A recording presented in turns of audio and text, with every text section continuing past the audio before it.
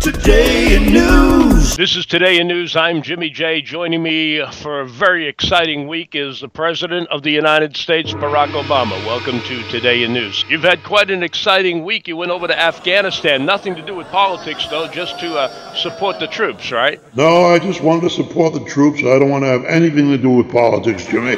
Transparency is getting to the people, and they like it. Our transparency in our administration has been really great. And Fast and Furious is all a bunch of junk.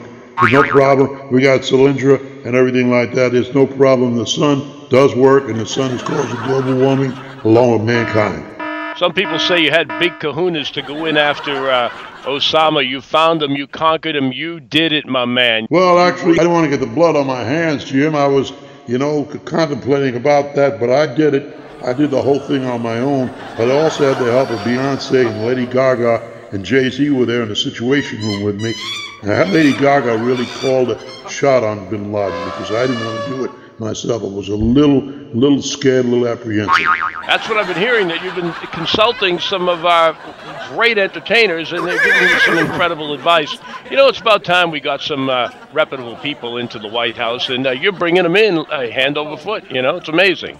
Well, reputable is very good, but you mean with good reputations, right? Yes, of course. Yeah, well, that's for me. That's why I've been so stalwart, and my reputation is my integrity and my honesty and everything. I've never lied to the people. I've never lied to my constituents and my many great citizens of the United States. I'm very proud of my record. I have a great record. I've done a lot of things. I've pulled us out of that bad economy that Bush put us in, that damn Bush. If I get hit, I'm going to tell him a few things. I'm telling you right now.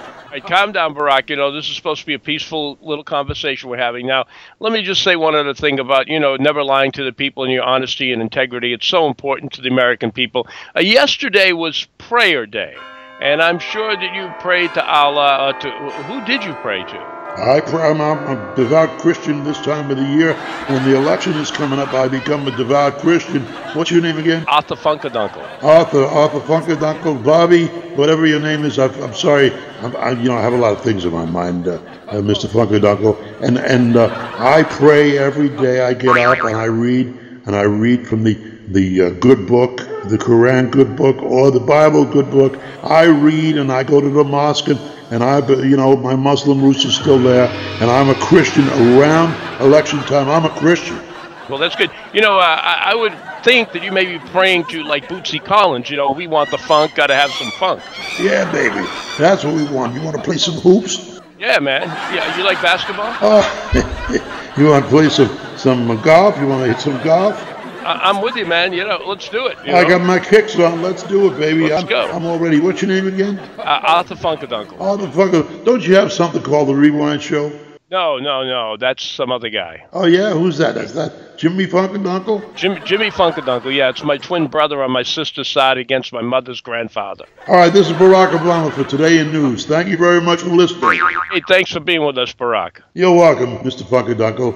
He must have had something up his sleeve. He cut it off first. Imagine that. That's a first on Today in News. Today in News. Around election time, I'm a Christian.